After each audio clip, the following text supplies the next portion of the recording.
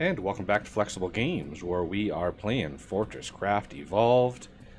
Working on our toxic factory here. I've expanded the factory quite a bit, and we've even got more floor because we ran into an area that had no hills or mountains or anything. So we've got a lot of area here. So the next thing I want to automate is a brutal process, and that is the enforced inductions. The multiple steps for these are just painful to do by hand. So it's nice to have them automated. And we're going to need, for the Mark IVs, we're going to need titanium plates, conductive PCBs, and gold wire. So yeah, these things are going to use a lot of gold and titanium. And the Mark Vs is just 8 of the Mark IVs, which is a pretty simple process. So first things first, let's get the first step done. I've got the manufacturing plants going on already, and we're gonna set these up right away. So we have got let's see, I want to make sure these are spaced because these need power. So I think if we're gonna need supplemental power, I think, over here for each one of these manufacturing plants is going to suck up a little bit of power. So there's one manufacturing plant, and let's get some hoppers around that. So this thing is going to actually automate these. So we need tin and copper, and then we're going to need an output. And I don't really want really large outputs here, so we're going to use a logistics hopper for the output. And this is going to be remove only. Whoop.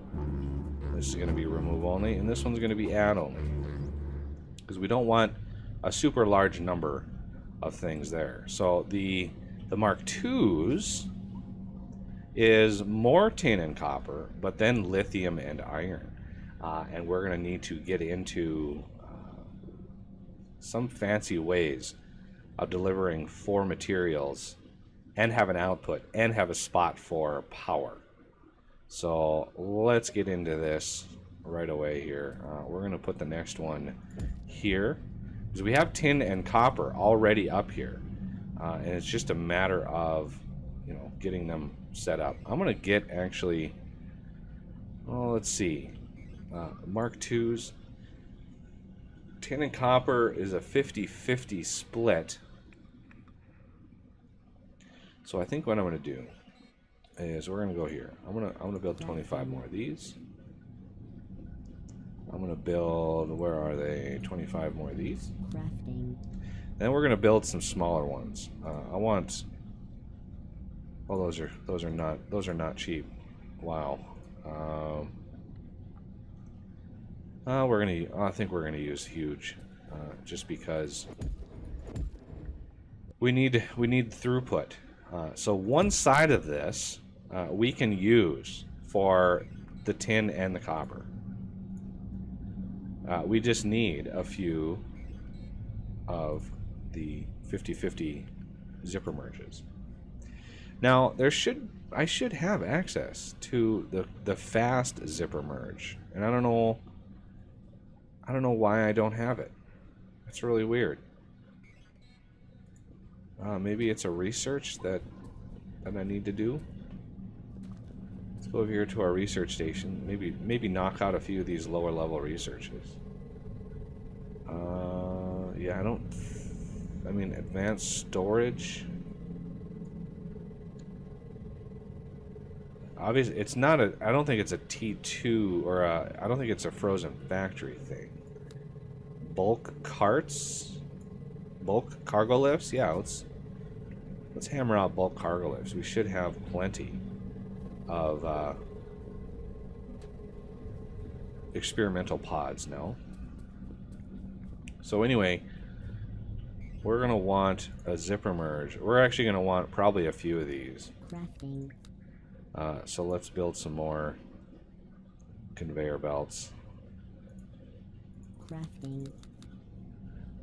And a zipper merge. Crafting.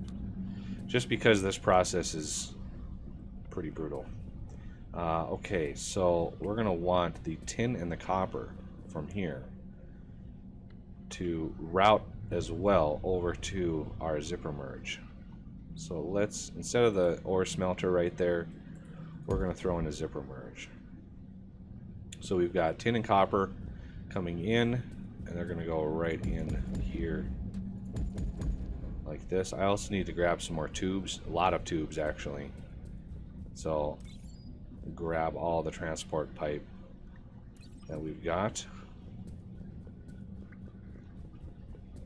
And then we need tin and copper in here. So cover that up.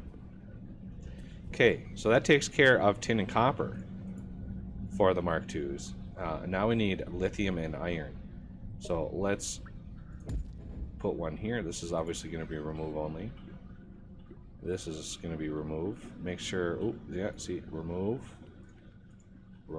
and that one's add already. So this one's also going to be remove, because we're going to move these right over to there. This is a one, it's basically 1-to-1, I think. There's one of these that's actually 2. Yeah, force induction 1, force induction 1, force induction 2. So you can see where it's starting to exponentially increase the number of resources that we need. Okay, so the lithium and iron that's going to come up here, we're going to want to merge that as well. And I can replace these with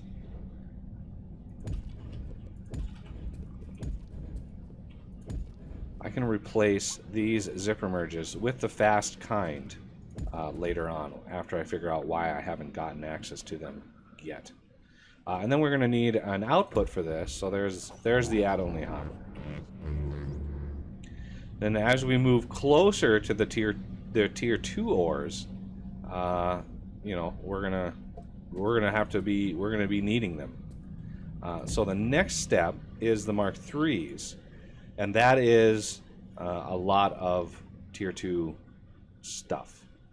So, you know, we're gonna be needing a lot of these for this next step. So this one's gonna be remove, and let's put that there and grab some more transport pipes. I want to make sure we got a lot of these. Let's see. So we're gonna automate. Click that. Click Start Automation. We're going to click the Mark IIs, and we're going to start automation. And then these are going to be the 3s, and then we're going to start automation. You can see all the glorious stuff. We need a ton more nickel on this step than we need anything else. So titanium, gold, and lithium combined equal the amount of raw nickel we need. So I think what we're going to have to do is we're going to need, because I've got lithium is going to come up over here, and I actually think we're going to want it, lithium is actually going to be right on this line. So what I think we're going to do is we're going to load lithium right here instead of being right here. I'm gonna craft a few of these, crafting, just so I can copy and paste the colored versions. So if this is going to be lithium, I need how is this going to work? I think I'm going to need to load also on the bottom of these, because we need a lot more inputs over here than anything. So over here, let's do a storage hopper. This is going to be remove only. Lithium is going to come up right on this line, so let's get that up and in, and then we're going to have one going in this way and one going in this way. So lithium will be split, and then over here we're going to have probably gold and titanium. So that's going to be remove only. The one on the bottom is going to have to be nickel, because this one has to be the output. And I'm out of logistics hoppers, so let's craft a few more of those. Crafting. I anticipate this process taking a couple episodes, because these are not easy to make. Let's actually get these squared away as well. Whoop. So this goes in this way. Oh, I didn't actually need to go out that far. Okay, so that is kind of the system for those. And then we got this one loading in here. All of the requirements, so I need iron up in here. Over here is going to be the gold and the titanium. So we're going to need a... Oh, let's put it out a little bit further, because the gold is going to be a little bit more complex. So we're going to be the inputs right in there. We're going to have an input there and an input there. So I actually want titanium to be this side here. So this side here, actually, let's do that. And then the gold is going to be a little different, because we need a whole lot of gold for the next step. So this is copper. I really wish the lights, if I put a light down here, okay, that does light us up. It's going to make it really bright in here for a little bit, but I want everybody to be able to see. Say that's gold and tin, or not golden, copper and tin. That is going to be iron.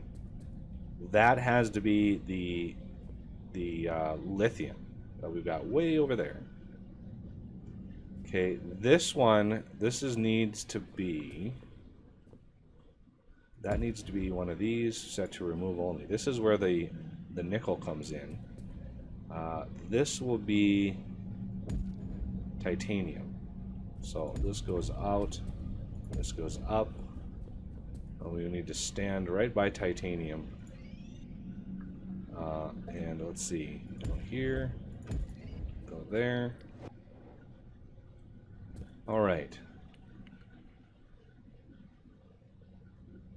I might actually have to move that, because the next step needs titanium plate. And then gold, obviously, is the tough one. I know I set this up in a previous series, and it was not easy to do then either. So I'm gonna put one of these here, and I'll be able to pull off of this to make the titanium plate for the next step.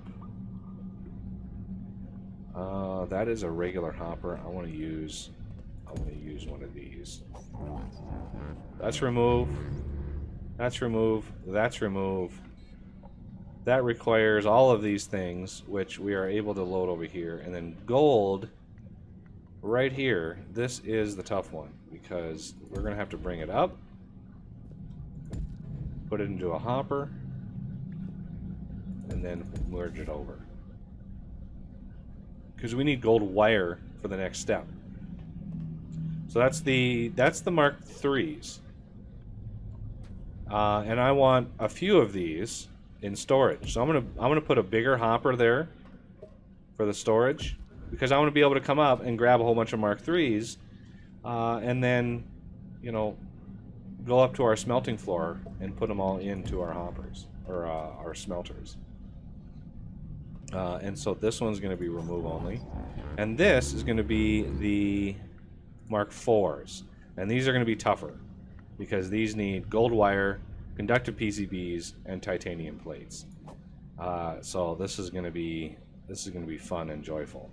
Luckily, there's only three things that we need to load in here, which I think, if we look at the ratios, 24 and 24, I would be able to put in a few in there. And now that I look at this, I have a different idea of what's going to be best, and I want to make sure. Okay, that's pointing the wrong way. It's kind of hard to tell, but so the gold stuff I can load in over here. That's going to be actually pretty tough. So let's go. Let's look at what we need. So we need wires and we need PCBs. Well, PCBs are actually made from wires. So I'm gonna actually need all those copper wires that I made. Yeah, we're gonna use all of those. And how many copper coils? I don't think I have any copper coils left, but I do have an area that I'm crafting those. So right over here, I have copper coils. How many plates? Yeah, see, I need copper plate as well. How many tin plate? I got plenty of tin plate. So I need some more copper plate, please. Because I only have enough for like 4 machines. And I need a lot more than 4 machines. Because if you look at the platers and stuff, so stamper plants, that's easy. I'm gonna do 1, 2, 3, 4 of those. This is gonna be for the titanium plate. Well, that's going to be easy enough. I just need to merge in some more titanium. And we're going to do that on this side of things. And that's going to be remove only. So the titanium can come up here and get plated right away. So let's plate that up. So 1, 2, 3, 4. And the titanium is right in line with this. So we're going to get that system up. Let's go over, grab. I want to just keep grabbing transport pipe, because when we expand the bus, it's going to be it's going to take a lot of pipe to expand that bus.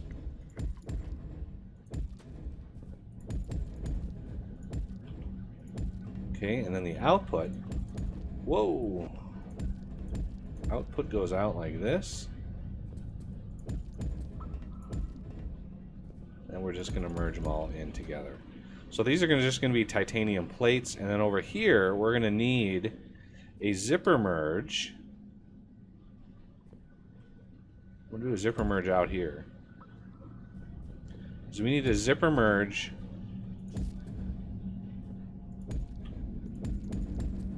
the gold wire and the gold PCBs, because they're used in the same ratios. So that will be a little easier to handle. And I've got the gold coming up right here.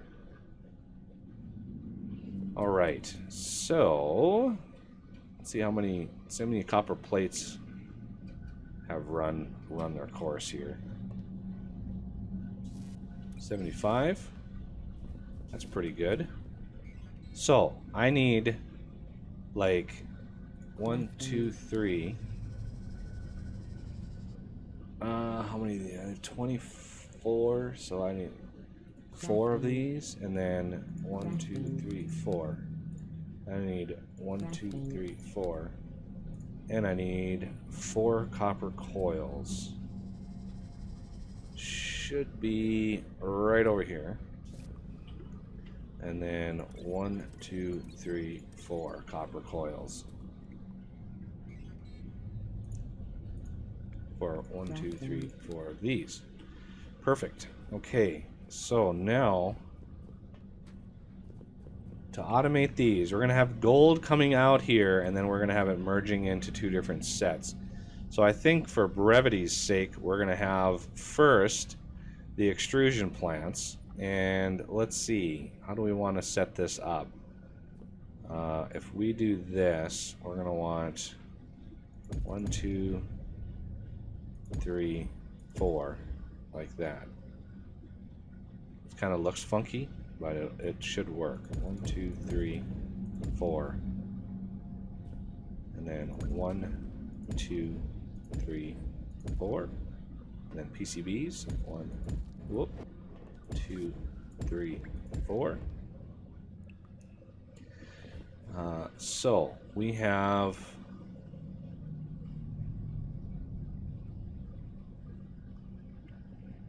a setup here, a setup there, and now we need to pull gold out of here, into here, and into here.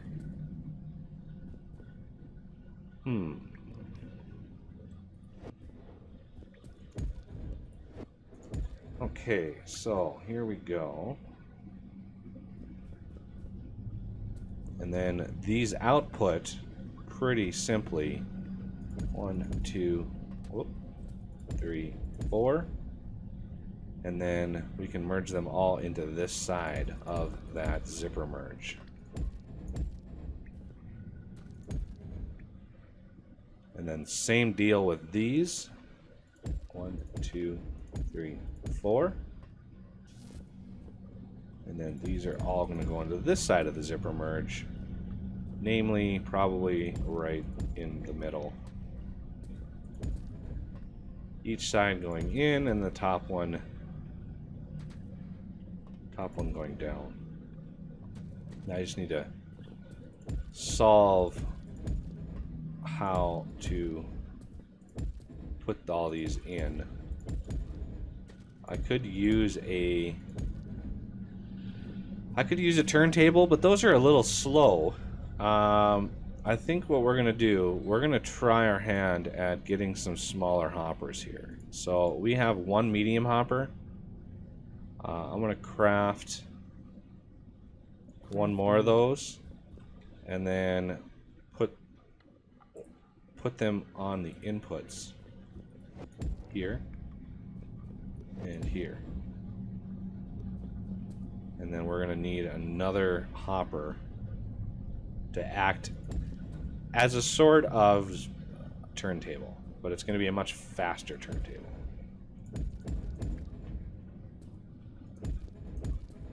And then this comes out like that. And there we go. So that should be able to craft the Mark IV inductions.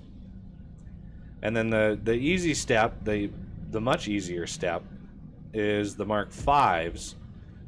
So we're gonna, the Mark IVs, we're just gonna output. Oh no, that's gonna be add. So make sure that's remove. That's remove. That's remove. I need at least 8 into this hopper here. So I don't need a whole lot of Mark IVs in reserve. So the small hopper holds 10, which is perfect. I could also use a mini hopper, which comes with the game. It's not a mod, but I want to keep up with consistency here. So this is going to be remove only. This is going to be Mark V's and start automation. And the output for those, I don't need a whole lot of these to store. Like, I don't need a ton of these, so I'm going to use another small hopper to craft, and that's going to be the add-only hopper. So it's going to remove them here, craft, bring them over to here, and we should have Mark V's in the system. And that is the gist of auto-crafting these. Now it's a matter of moving ore and power, which we will cover next episode. So that'll do it for this one, and I thank you for watching, and I will see you next time.